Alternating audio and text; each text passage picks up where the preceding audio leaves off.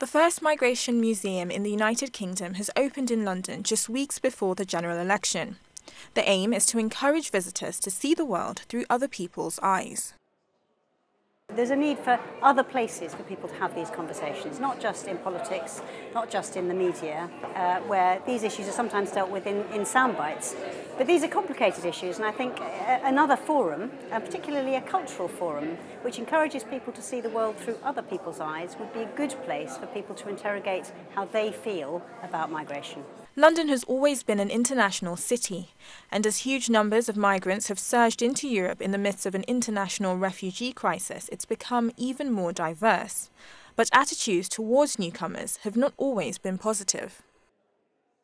I think we should welcome refugees, but we should also welcome people who want to work here. We need the labour. A lot of our public services would come to a halt. Our health service could hardly function without people from other countries, so we should welcome them instead of being negative about them. The UK's decision to leave the European Union was based in part on voters' fear about migrants, especially after the government released a report that stated that more than 300,000 people had immigrated to the UK in 2015.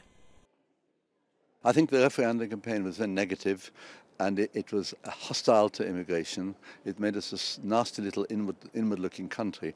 I hope we're going to get better than that. I had the feeling before the referendum things were being more positive, and the referendum rather set the clock back.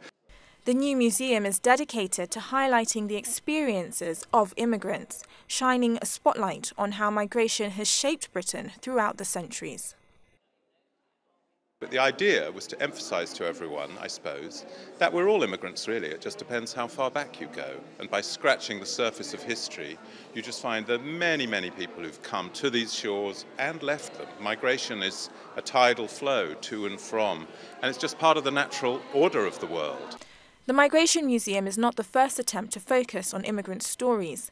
London already has a museum of migration and diversity, and in 2016 a show called London Stories told the tales of people who made new lives in the city. But the museum could be the most ambitious of projects, as its permanent presence promises to be a home for the many narratives of people forging new lives in Europe's most diverse city.